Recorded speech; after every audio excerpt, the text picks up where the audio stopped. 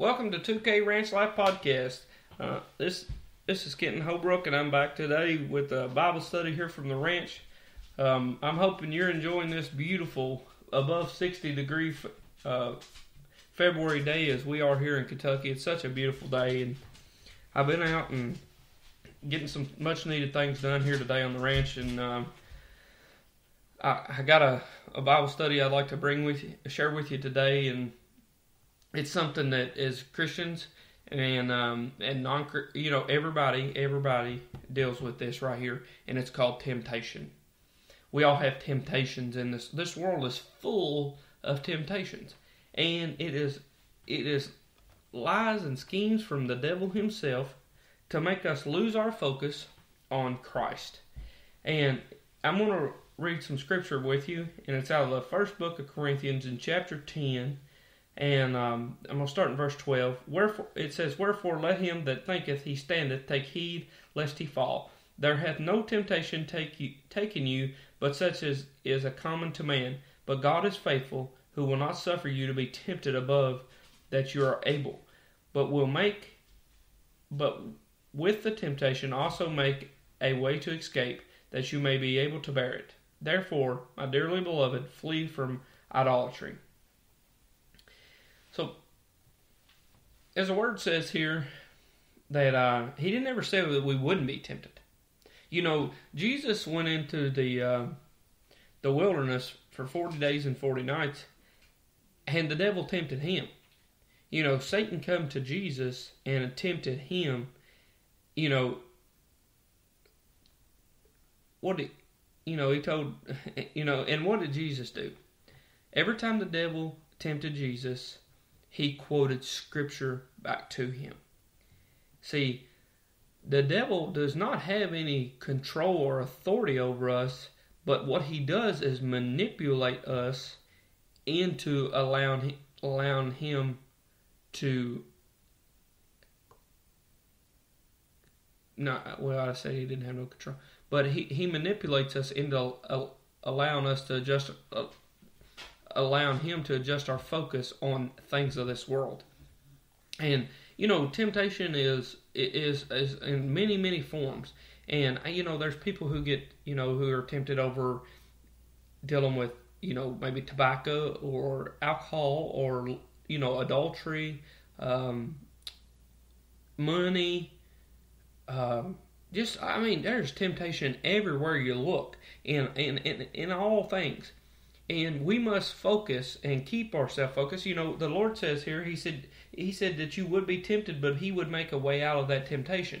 That every time you were tempted, there's a way for you to be able to make it out. You would be able to bear the temptation. That you could bear the temptation, but not fail to the temptation.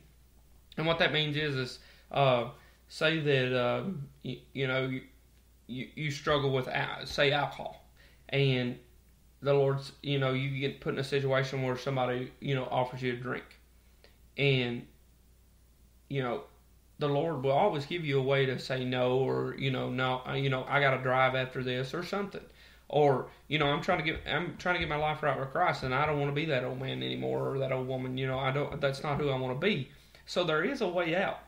And, but the thing about it is, if you are battling with temptation, I don't want you to take this and say, well, I fell to it, so, and that's what, this is a lie from the devil, because the devil will tell you, well, you did it once, you might as well do it again, whatever, because, you can't get over this, you're stuck to this,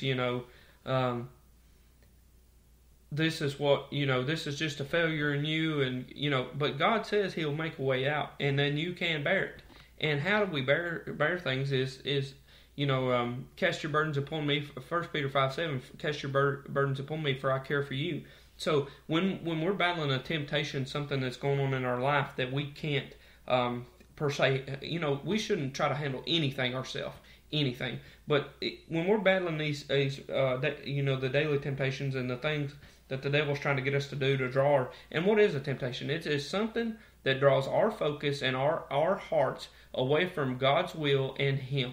And we're losing focus on where He wants our focus to be, which is directly on Him. And So it happens to, and it happens to us all. Don't. I'm not gonna. I'm sitting here on this side of this podcast platform as a preacher, and I'm telling you right now, the devil tempts me every day, multiple times of the day, and and if I don't keep my focus on Christ, and I don't keep my eyes and stay grounded in the Word and stay prayed up, and guess what? I'll fall. And you think of the ways the devil tempts you. And a lot of it is with Christians is he tries to make us busy. And I can talk from this from so true experience, because I have a heart that wants to help, and I have a hard time saying no when somebody asks me for help. But I'm going to tell you, if you're not effective in every aspect that you're in, then you can do much. You can try to help too much where your help is not effective. And when you try to spread yourself so thin, and I've done this, spread myself thin, and went with no sleep, and try to do this, that, and work jobs and preach churches, and I'll tell you, I work a full-time job. I pastor 2 churches. We got I'm coming from the ranch here. We've got a ranch here. We've got horses. We've got a quarter horse breeding program. We've got I'm a volunteer fireman in the county here in Nicholas County where I live, and so I can tell you I do have a lot on my plate, but I am effective in each place, and also I'm a husband and I'm married, and so many times that I take that for granted and don't mention that, but I am a husband. But I tell you, with what I've got going on now, I give God, you set my schedule, Lord. You do, and you know what I need to do and I'm going to tell you, everything just flows just right on. But before, when I was trying to do, and I was doing more, I was working a couple more part-time jobs, and I was burning the candle at both ends. Well, what that did is it made me ineffective in my ministry that the Lord has in my life, because I didn't have time to sit down and do a podcast like this. I barely had time to, I pray when I wake up, pray when I go to bed, and pray driving down the road, because that's the only quiet time I had. For a while there in my life, I didn't realize it was just confusion from the devil had me confused, and I didn't realize how ineffective that I really was. And so maybe you're at that point today that you listen to this and you're like, man, I'm just so busy. I can't even look up. I know I'm saved, and I'm trying to do this and I'm trying to do that. But the problem is we have to sit back and figure out not what we're trying to do or what we want to do, but what God wants us to do.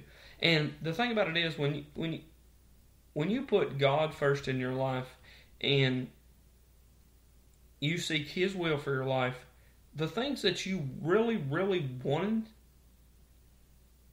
He will give to you.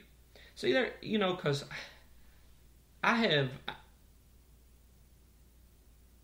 everything that I want or need in my life.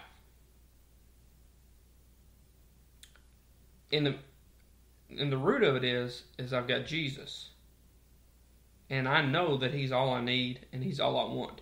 But all the other stuff that I have, He has added to me when I have slowed down, put my focus on Him, resisted the temptation of Satan and the demons and all that the devil's lies and schemes, and quit trying to run around in circles. It's just amazing with things in life, and I'll talk materialistic stuff for a minute.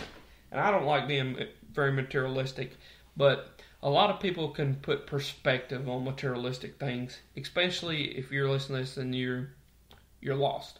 So, okay, at one time I worked a full-time job at night.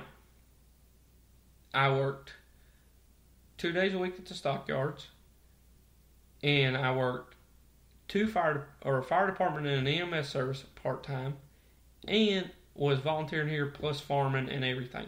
And I'm going to tell you, I couldn't afford to get out of my own way. Now I work one job that pays me. And me and Kimber are so blessed. We have we live in a brand new, pretty much, we built a custom built brand new home. We both have new vehicles plus extra vehicles to drive. I've got a car I drive to work. I've got a farm truck. And we've got a really nice horse trailer. And we're fixing to build a barn. So, here on the ranch. So, and we've got new fence on the ranch. I mean, it's just... and I'm not bragging and I'm not boasting. But what I'm saying is when I give God my focus and quit running around and trying to and listening to the temptations of the devil, and if you'll do this more and if you'll do this more, you can get more and get more. When I sat back and said, no, I'm going to give my whole life to Jesus, and whatever He needs me to have or wants me to have, I'll have. And guess what? I sit here today as proof, and I told you all that not to boast, not to brag, not to nothing, but to say, when I put my focus on spreading the gospel above all else, hey, here I sit. And if you'd have told me 10 years ago when I accepted my call to preach, hey, if you'll go ahead and get this done, if you'll get this straight, actually before that, I'll back that up. I'll go back to, this year will be 15 years since I've been saved. If you'd have told me this, and I would have listened to this at the age of 20, man, I think of where I would have been today. But there are so many life lessons that I have learned and things that I've suffered through that the Lord has brought me out of. And not that He wanted me to suffer, but there is blessing in that suffer. He uses that. And now I have wisdom because of the suffering to be able to forewarn, folks from not making the same mistakes I did. So that's why I'm here today with this about temptation. Is we all deal with it, but how we should deal with it is the minute we feel tempted, is we should take it. We should go straight to the Lord. Lord, I know this is not from you. The Bible tells us to take every thought captive. So if we take when that thought comes in, that's where it starts. It starts as a thought. That's what Jesus says about adultery. He said if a man looked at a woman with lust in his eyes, then you've already committed adultery. You didn't have to sleep with her. You didn't have to commit a sexual act with her to commit adultery. It starts in the mind. So when we take when we listen to Scripture in the Bible and to take every thought captive, and when that thought comes into your mind, whether it's like maybe you've got a gambling problem, and he's like, and you pass a gas station that man, I've been lucky here before. I think I'll stop and buy me a scratcher, or whatever, maybe it's you got a drinking problem. You've had a drinking problem, and you pass your old hangout, and you're like, man, you know what? I bet my buddy's in there. I'd like to stop and, one or two won't hurt. Then you're 10 beers, 15, 20, 30, whatever.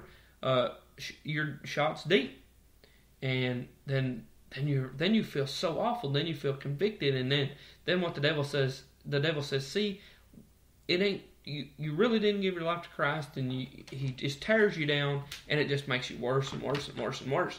And that's why he tries to lie to you. Like, God ain't going to forgive you because He forgave you once, and now you failed Him again, and here you are right back where you were. That is just lies from the devil. Folks, we don't understand, and I think preachers don't preach enough about Satan. And you say, what do you mean? It means you have to realize what he is, who he is, and what he is doing to try to deter and disrupt your life. The Bible says He's come to seek, kill, and destroy. That's what he's trying to do to you. He's trying to tear you down. He's trying to destroy your life and your family and everything about you and everything around you. The devil is trying to destroy it, folks.